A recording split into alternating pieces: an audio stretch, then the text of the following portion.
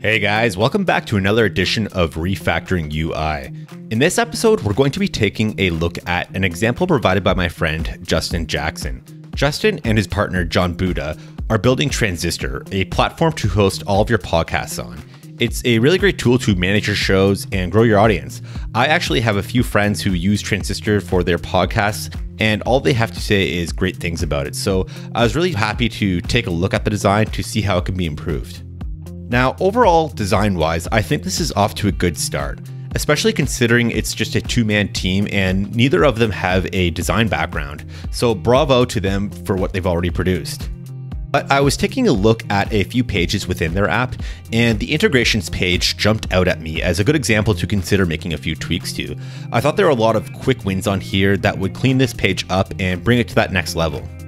One thing I plan to keep in mind when refactoring this page is that it's on a bit of a template that's shared with other pages. I really don't want to make major global changes without considering how they're going to affect other pages. So before we get into some of the page level changes, let's explore a few of the small global changes. So one thing I did notice that could be fixed on all of the pages is the page width.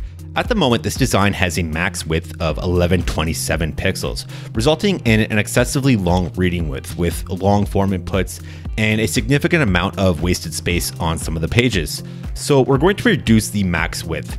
Anything between 960 and 1024 should suffice.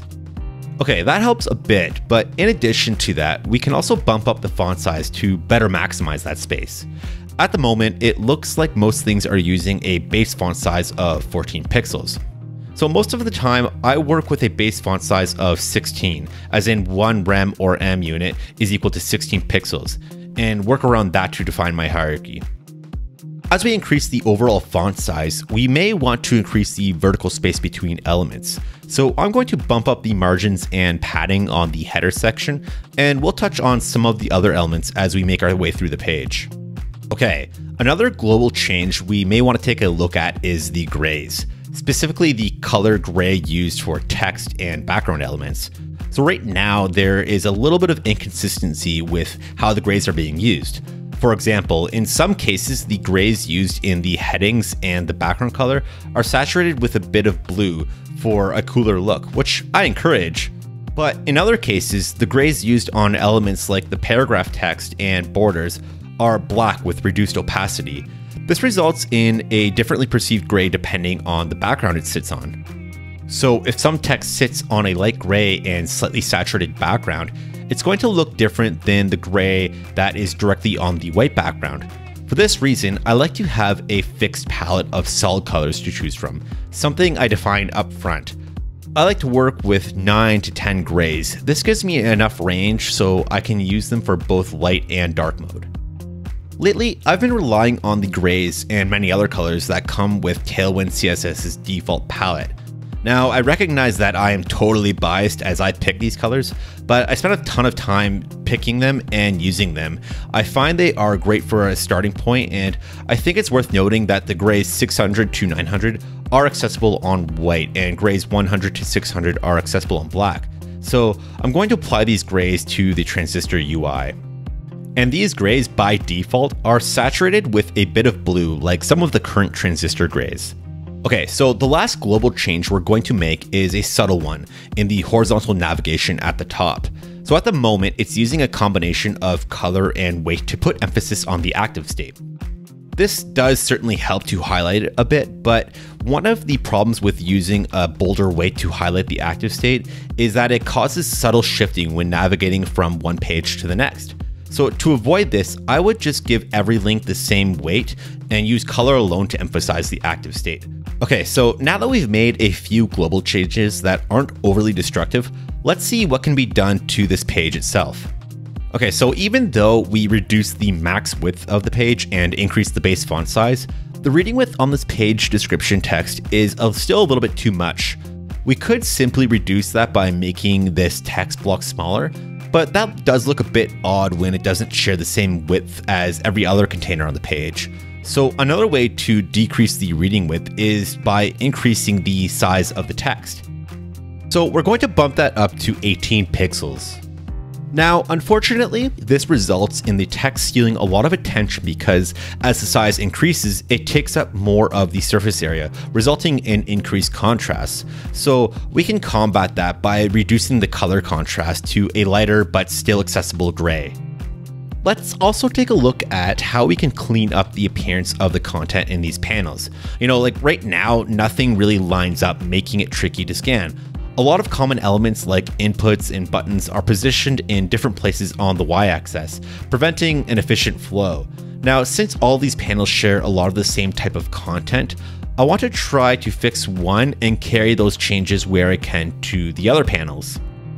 So to start, I want to take a look at a more complex one and see how those changes are transferable. So taking a quick look at this, I would say that the YouTube auto posting panel has the most complex layout.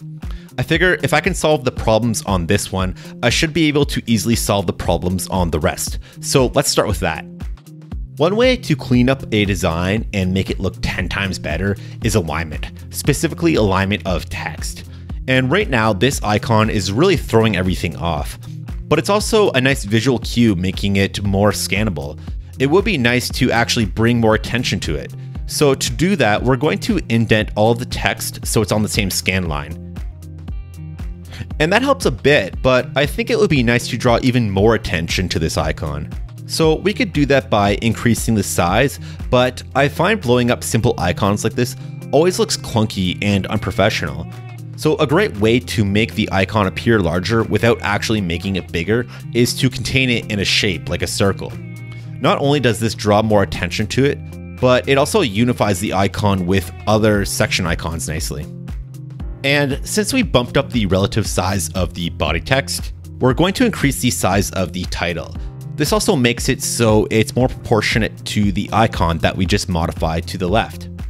And since we increased the font size of all of these elements, much like we did with the elements in the header, we're going to increase the line heights, margins, and padding so they are more proportionate to the font size. Next, let's take a look at the connected channel information. So we have two buttons displayed here. Wait, that's not a button. That's a label and a title. Okay, well, let's make it more apparent that this is in fact not a button. So first we're going to remove the button styling and give this more of a title treatment by increasing the size. Now this label is still useful, but we're going to de-emphasize it with size and weight and color, so it's not taking away from the title itself. Now, one thing that I almost overlooked is that this title is in fact a text link that navigates to the connected YouTube channel. But it's not super clear on the old design nor the new design we're working on. So we're going to add an icon that is commonly used to indicate when something is an external link. And this title, it's pretty important, arguably more important than the title of this section. But right now it's competing for attention because they're both using a large and bold font. So let's reduce the weight of this section title to balance things out a bit. Okay, that's looking much cleaner. Now, this disconnect button might be a tad too attention grabbing for such a high severity action. A common problem I see with developer designs is that they always make destructive actions red, but semantics should be a secondary consideration. If the destructive action isn't the primary action on the page, it might be better to give it a secondary or tertiary button treatment. So in this case, we're going to de-emphasize it by changing the color to a soft gray. Now, we still want it to appear clickable, so we're going to increase the weight and put an icon I found on material icons next to it. This manages to make it a bit more subtle while still appearing clickable. Finally, let's distance it from the title to avoid accidental disconnection by moving it to the far right.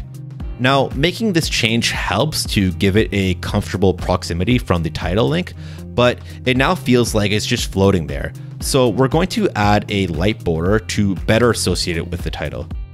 Okay, so the addition of this border is nice because it plays an important role of associating the elements, but it begins to clutter the design, especially because there is another border dividing the page description and the channel title.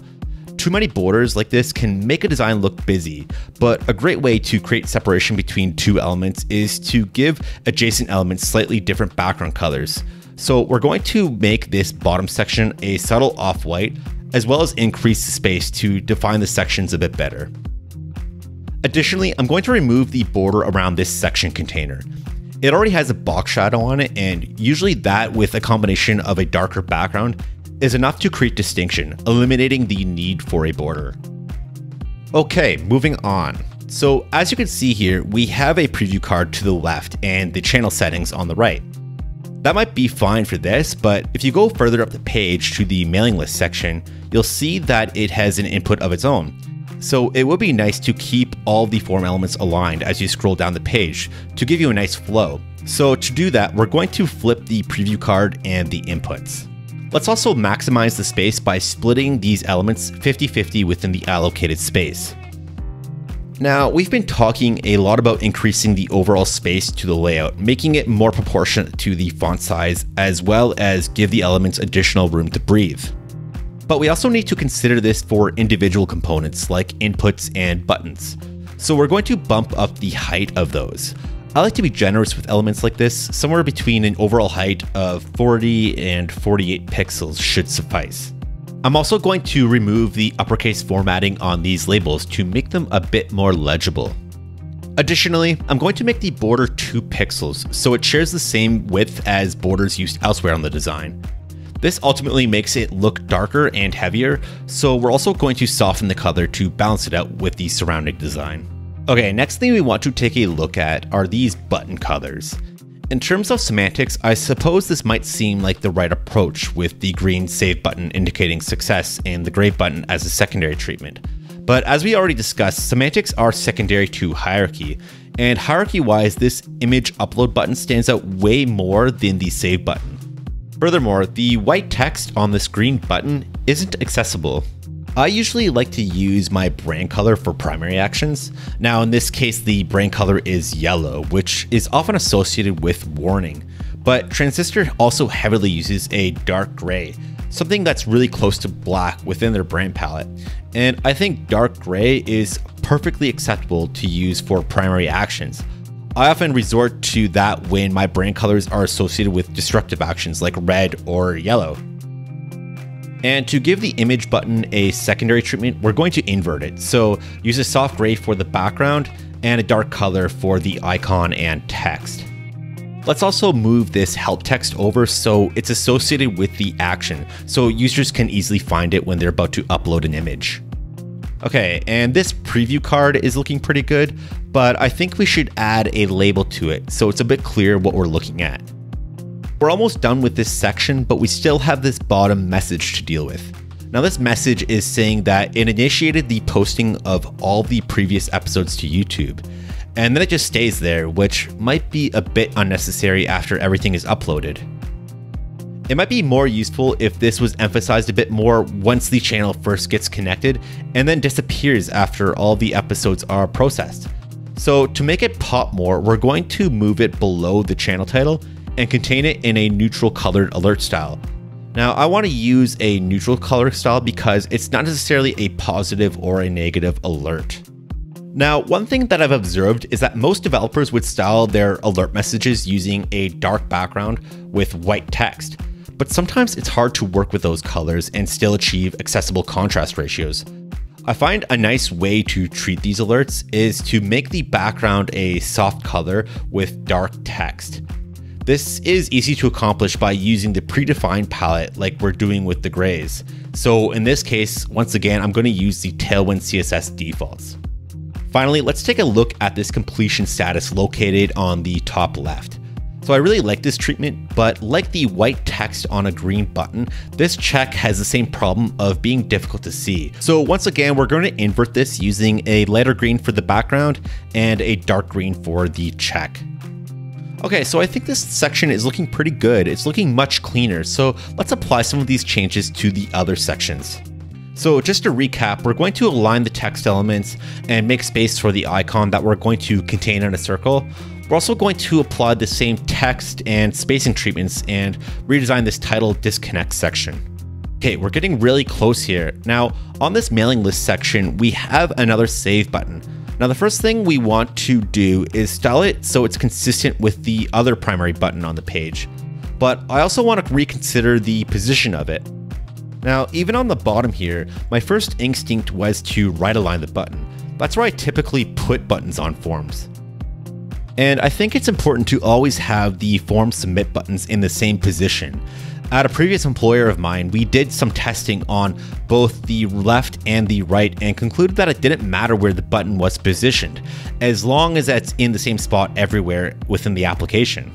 But I was still unsure of this, so I took the conversation to Twitter, and most of the replies said to right align the button, which I almost proceeded with. But then I was informed that right aligning the button posed some accessibility issues. Now this comment made some sense to me, but I would have to do some additional research before I agreed this is the best solution in all scenarios. This would also be a global change, and I would hate to commit to something like this without confirming all of the cases. But for the sake of this video, I went with my gut and decided to left align the button so it sits below the forms. Regardless, I think it's worth visiting this thread on Twitter, as well as a few others that I brought up during the creation of this video, as there's a really great discussion surrounding this topic, so I'll be sure to link these below in the description. Finally, I'm just going to update the style of this Spotify link so it's consistent with every other link on this page, and that pretty much wraps everything up. So let's just compare our starting point with the design we landed on.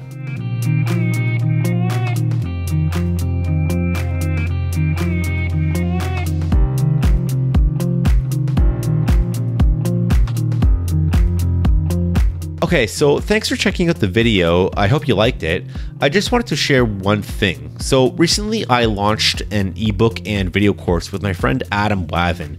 It's pretty much everything we know about designing for the web packed into a single comprehensive resource.